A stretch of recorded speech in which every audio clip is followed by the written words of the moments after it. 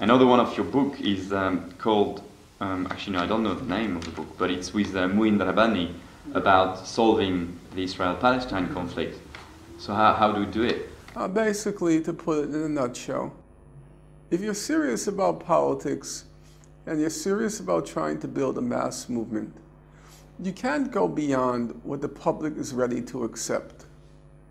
The public is ready to accept, in my opinion, what international law says. So if you were to put forth a very simple slogan, when you're asked, how do you want to solve it? I say, easy. All I want to do is enforce the law. The law is clear, it's unambiguous, it's uncomplicated. There is a near unanimous consensus on what the law says, and that's what I want to do. But the law is clear. The settlements are illegal, that's correct. East Jerusalem is occupied Palestinian territory, that's correct. The West Bank and Gaza are occupied Palestinian territory, that's correct. But it's also correct that Israel is a state. That's also the law. If you want to use the law as a weapon or as leverage in order to reach public opinion, you can't be selective with the law. You can't say, I have the right to walk at the green, but I'm kind of agnostic on the red. No.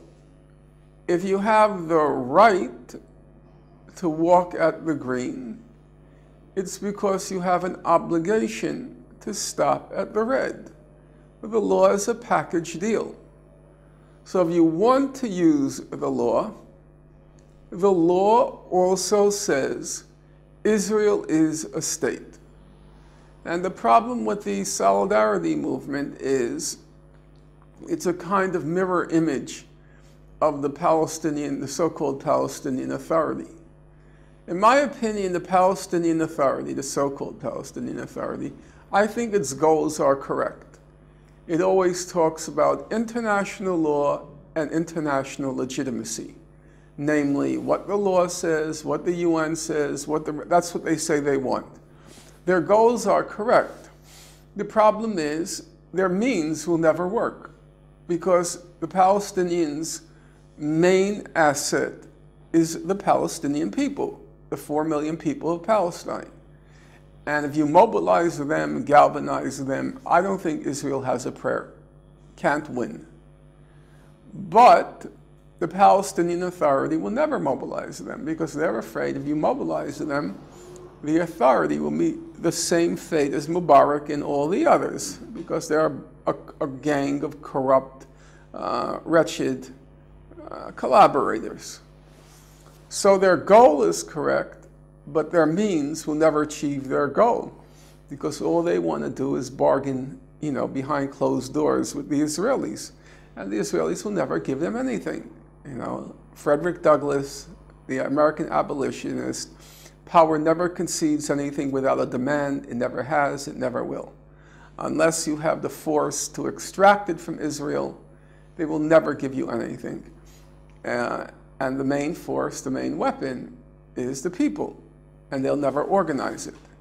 The solidarity movement, I think its means are correct to try to, I have no problem with the boycotts, divestment, sanctions, and all of that, nonviolent civil disobedience like the flotillas, the legal weapon like the attempt at universal jurisdiction. I think the means are right, but the goal will never fly.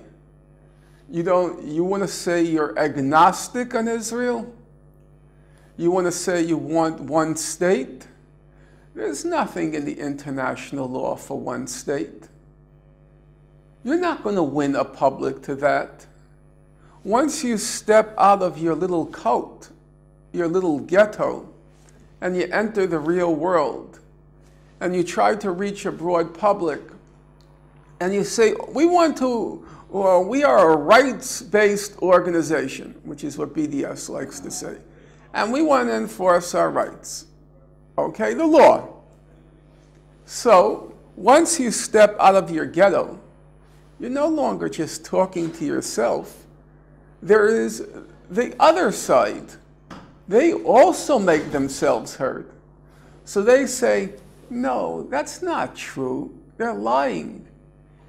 They say they want to enforce the law, but they really want to destroy Israel. They want to eliminate Israel. So now the public hears both sides. And they come back to the solidarity movement and they say, is that true? You want to destroy Israel? And then the solidarity movement says, oh, we don't have a position on Israel. We don't take a position. Oh, really? You don't take a position on Israel? Well, then we're not going to take a position on BDS. The law is clear. You want to use the International Court of Justice on your side? Okay, the International Court of Justice, it said, the West Bank, Gaza, East Jerusalem, they are occupied Palestinian territories. That's correct. But the ICJ also said that pre-June 67 border is Israel's legal border. That's their country. That's the law. You want to promote one state? Fine, that's your right. But then don't pretend you're trying to enforce the law. That's not true. You want to selectively enforce the law. But I think the way I see it is that when you talked about the Palestinians, you said 4 million people. But what the BDS movement, and I think more and more that the Palestinian people in general wants to portray that the Palestinian people are not 4 million. There's the refugees, there is the citizens, Palestinian citizens of Israel. So it comes to a much bigger number. And I think just to conclude that the fact that not taking a position on do we want the state of Israel to exist, I think it's not saying that we want to destroy Israel, it's that saying that the 20% Israeli Palestinian citizens of Israel have the right to have the same rights than Israelis. So, Frank, I'm not talking for the video. I'm talking to you. Yeah. And I'm getting a little bit exasperated with what I think is a whole lot of nonsense, you know? And I have been at this 30 years. I have earned my right to speak my mind, and I'm not going to tolerate what I think is silliness, childishness, and a lot of leftist posturing. There is a settlement that's been proposed by the international community for resolving the conflict. Now, it does include a statement, a just resolution of the refugee question based on UN Resolution 194, the right of return and compensation. There is nothing anywhere in the international consensus for resolving the conflict that says anything about the minority inside Israel, the Palestinian Arab minority. It's not there. You want to drag in that minority and start talking about them, well, in my opinion, you'll get nowhere, because the whole world is filled with countries that persecute their minorities. Would you like to be an untouchable in India? Do you know what it's like to be a Dalit in India? Do you want to go through every country in the Middle East and how they treat their minorities? And then it's just open season by the other side to show what hypocrites you are. Why are you focusing on that minority and not 10 million other minorities in the world? If you look at, for example, when Yasser Arafat declared a state in November 1988, and you read the platform, the political document, and so forth, there's no mention of the Palestinian Arabs. There is a mention of the refugee question, that's correct. There's no mention of the Palestinian Arabs in Israel. People want to just drag in the kitchen sink because it's not really about them. I mean, we have to be honest. And I loathe the disingenuousness. They don't want Israel. They think they're being very clever. They call it their three-tier. We want the end of the occupation, we want the right of return, and we want equal rights for Arabs in Israel. And they think they're very clever because they know the result of implementing all three is what? What's the result? You know and I know. What's the result? I think we don't. There's no Israel.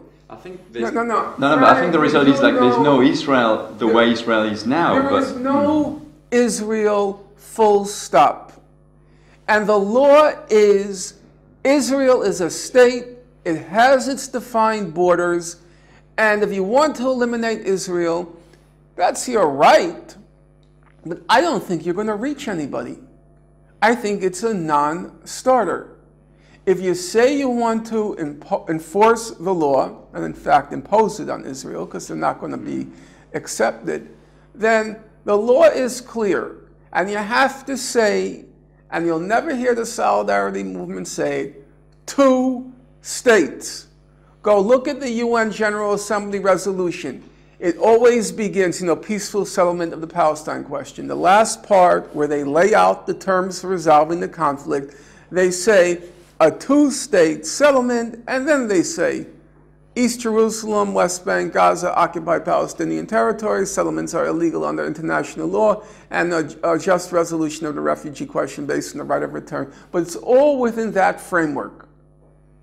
And if you don't want the framework, then stop talking about the law. And stop trying to be so clever. Because you're only clever in your cult. The moment you step out, you have to deal with Israeli propaganda. And here, they have a case. They say, no, they're not really talking about rights.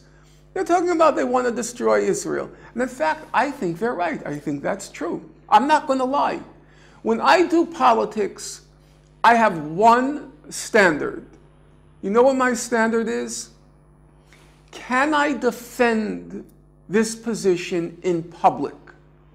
Not can I defend it in my little cult, but whether stepping outside my cult, whether I can defend it in public. And when I listened to Muin, because we spoke together in Boston, and Muin is writing the chapter in the book on the refugees, and I listened very carefully to him, because the division of labor was I'll do the settlements, he'll do the refugees, and we haven't had a chance. We've corresponded, but we haven't seen each other's positions yet. And I listened to him, and I didn't listen with the ear, is he right or is he wrong? Is what he's saying moral, is what he's saying immoral? What I was listening was, can I defend it or can't I defend it? If I can't defend it, then what am I doing? What's the point? Do we want to build a movement or do we want to create a cult? Now, Frank, you have to be honest. Honesty is important in politics. If you tell a public, Israel's population is 7.5 million. Of those 7.5 million, 5.5 million are Jewish.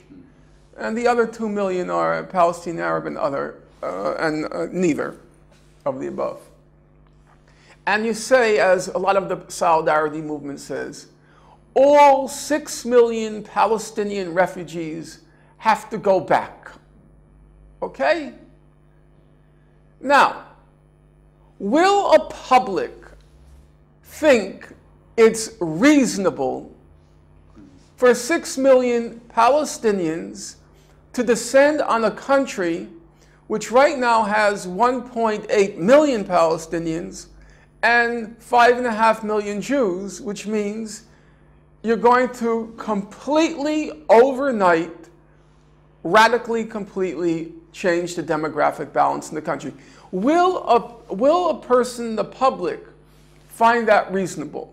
My answer is, you can give them every fact behind the creation of the refugees, and they'll still see the Israeli position that that's not tenable. I don't think you can sell it. But I do think, I totally get your point, but I do think you're portraying a darker picture of the solidarity movement as really where it is now. I don't really hear people saying. I think people are very educated on the refugee issue, and I've never heard people saying 6 million refugees. I hear it all the time. Okay, so not never. I'm saying No, reverse. yeah. I hear it all the time. I just spoke last night in Glasgow, and that was the first statement. What about the 6 million Palestinian refugees who want to return? That was the very first question. I hear it all the time. I hear sometimes people say until every one of the 7 million go back, we won't accept the settlement. Okay, but I think that's people talking on behalf, in a way, of them. I mean, talking to Palestinian refugees, some of them know there's also a compromise. Some of them would like to return. Fine. Some of them. And I think Palestinians are perfectly reasonable. And I think a reasonable resolution of the conflict is possible. But when you start inflating the numbers, I don't know what you're trying to do. Do you want to resolve the conflict? Or do you want to create terror in the hearts of every Israeli? What are you trying to do? What are you trying to accomplish? The way I view it is that they don't want to inflate the numbers, and the conflict has been on the two-state basis since Arafat accepted it in the late 70s. No, I don't agree. The conflict has been on a two-state basis since 1947, when there was a partition resolution. Okay. And when Arafat in 1988 announced a Palestinian statehood, he referred back to the partition resolution. He says, I am making this claim on the basis of the unfinished business of 1947. So let's say, yeah, it's been since 47 about the two-state solution. But an international law has repeatedly said that the two-state solution was the right settlement. But it hasn't happened. So I think the fact that it's not inflating the numbers, saying that there's like 7 million Palestinians, they are Palestinians, citizens of Israel. I have no doubt about that. And I think my problem is that I agree about being pragmatist, but when pragmatism doesn't work, what do you do? And the solidarity movement that I'm not sure you call the solidarity movement a cult, but you referred to a cult, maybe talking about the BDS movement. I do think that the cult is not a little, it's actually getting bigger. Maybe it's not, and the BDS movement has actually, with its flaws maybe, succeeded in grasping people's attention and students. Frank, and it's we have to free ourselves of illusions. When I don't know how old you are, but when I was a young man, I was a Maoist, And we always thought our movement is growing. 6,000, 8,000, we're growing, What you call growing, how many people are you really reaching? Are you reaching a mainstream public? I don't think so. I mean, it takes time, but I think, for example, like this Israeli Apartheid Week starting in a few weeks, end of February. And I'm not an organizer of this, but I know lots of people that organize it. And this year, it's like there's like 27 countries involved, loads of campuses that never touched it. And I think if the students start to get involved, sometimes the students can influence their parents, and then so I think it's a small process, but I think the BDS movement is helping actually making the movement a more global movement. I said clearly, I think the solidarity movement has the right tactics. I support the BDS, but I said it will never reach a broad public until and unless they're explicit on their goal. And their goal has to include recognition of Israel, or it's a non-starter. It won't reach the public, because the moment you go out there, Israel will start to say, what about us? And they won't recognize our right. And in fact, that's correct. You can't answer the Israelis on that, because they're making a statement that's factually correct. It's not an accident, an unwitting omission that BDS does not mention Israel. You know that, and I know that. It's not like they're oh, we forgot to mention it. They won't mention it because they know it will split the movement. Because there's a large segment of the movement, component of the movement, which wants to eliminate Israel. But I think, again, talking in terms of eliminating Israel scares people because they don't understand what eliminating Israel means. It doesn't mean bombing. And the BDS movement is clear about like Israeli Jews living in Frank, there's a law.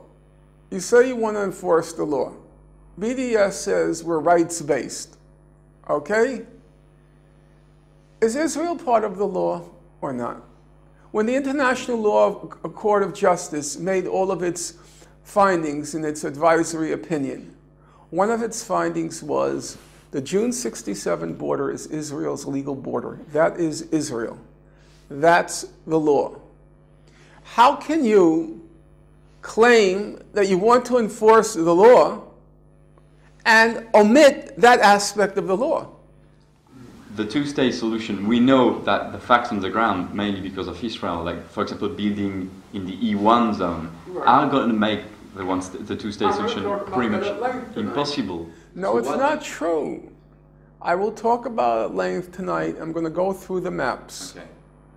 And then you'll judge for yourself. It's so intertwined. For me, like the two people are so intertwined that now the one state already exists and it's there. No, Frank, if what you were saying were true, of course I'd have to agree with you. But I don't think it's accurate. And you'll just, I don't know if you're staying to hear me tonight. I can't say. Yeah, well, I'm going to... I've heard you in December. Yeah, I'll go through the maps I have today. I'll show you the maps, exactly what it looks like. Well, the two-state solution looks like. No, what the issue with the settlements looks like. Okay. I go through the maps. And I brought them along this time, and they'll be on the screen, and you'll be able to judge for yourself.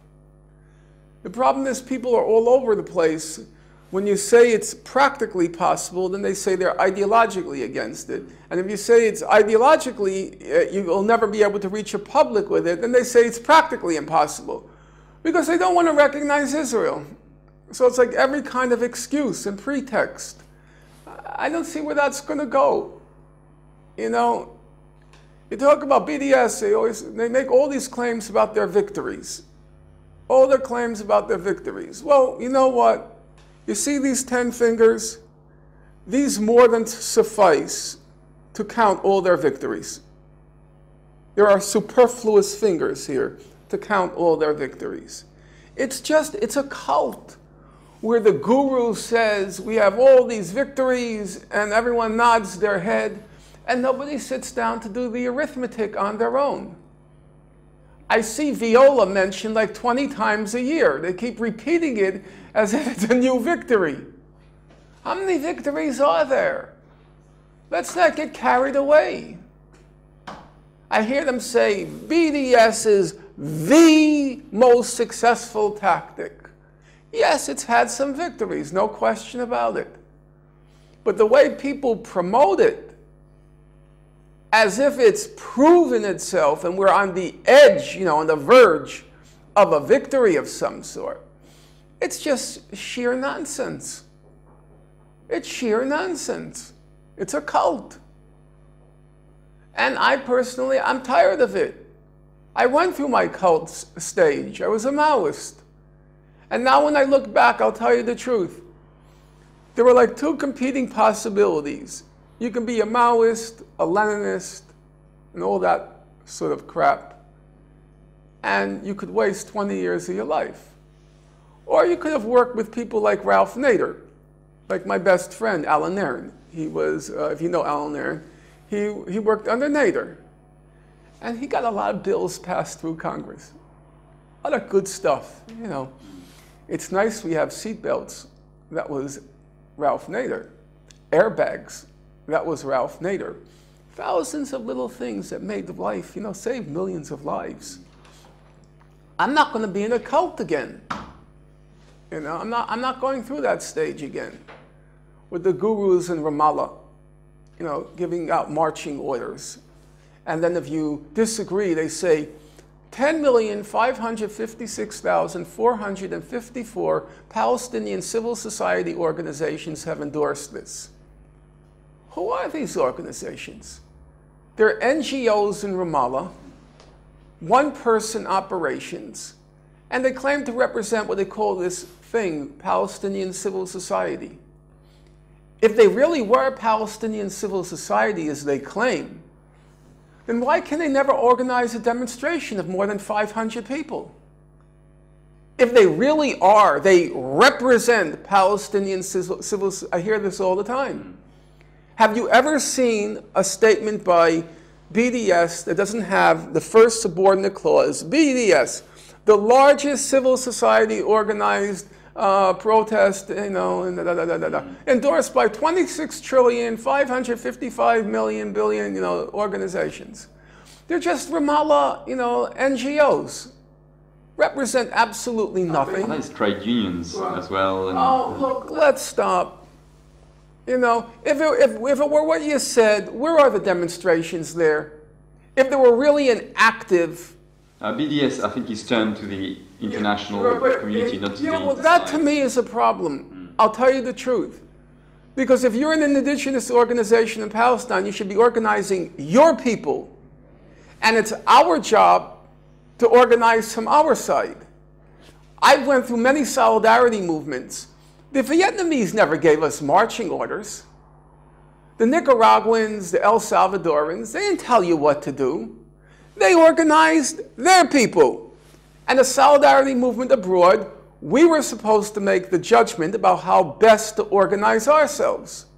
And it's a very strange thing when the people there who claim to be the leaders of civil society, they can't organize a demonstration of 500 people among themselves, but they're telling everybody else abroad what to do. It's a weird inversion.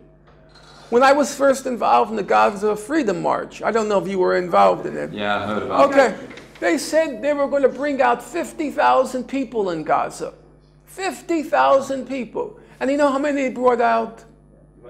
They brought out 300. It's a cult.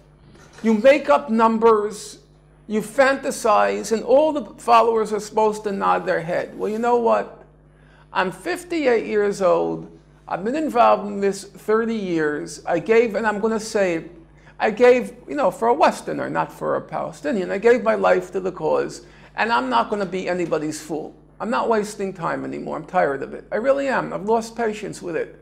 I'm tired of gurus, and I'm tired of cults. Either we take advantage of the opportunity and try to reach people, or just forget it.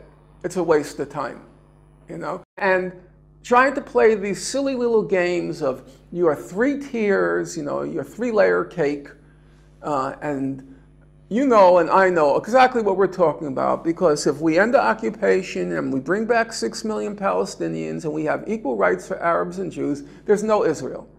That's what it's really about. And you think you're fooling anybody? You think you're so clever that people can't figure that out for themselves? No, they understand the arithmetic perfectly well. Are you going to reach a broad public which is going to hear the Israeli side, they want to destroy us? No, you're not. And frankly, you know what? You shouldn't. You shouldn't reach a broad public because you're dishonest. And I wouldn't trust those people if I had to live in the state. I wouldn't. It's dishonesty. And I don't want that kind of leadership. Then at least be honest what you want. We want to abolish Israel, and this is our strategy for doing it. Okay, be straightforward about it. But this kind of duplicity and disingenuousness, oh, we're agnostic about Israel. No, you're not agnostic. You don't want it. Then just say it. But they know full well, if you say it, you don't have a prayer reaching a broad public. That's where the public is now. You're not going to reach them. And it's a waste of time. I can't deal with it anymore. I'm very tired of it. You have an opportunity now. That's what I'll talk about tonight. We have a chance to reach a broad public. People are sick and tired of Israel. They're weary of it. The Europeans, this has gone on too long. This has gone on longer than the 100 Years' War. This crazy Israel-Palestine conflict. It's like the War of the Roses, the 100 Years' War, and everything put together. They're tired of it. You know, we have a chance to reach the public. And if we miss it now, it's criminal. It's criminal. I'm not going to participate in something that's going to squander a historic opportunity, maybe to end it. Hey, it can happen. I just came back from Northern Ireland. They found a settlement. And you know, you talk to Protestants, you talk to Catholics, most people are willing to live with it. You know, there are some people who find it unacceptable, but most people, it's okay. We can live with it. And I think you can find a settlement to Israel-Palestine, which virtually everybody, in particular the Palestinians, they can live with. Perfect? No. Ideal? No. We can live with? Yes. We can find that kind of settlement. It's possible. But the opportunity may just be squandered. Thanks a lot, Norman. Yeah.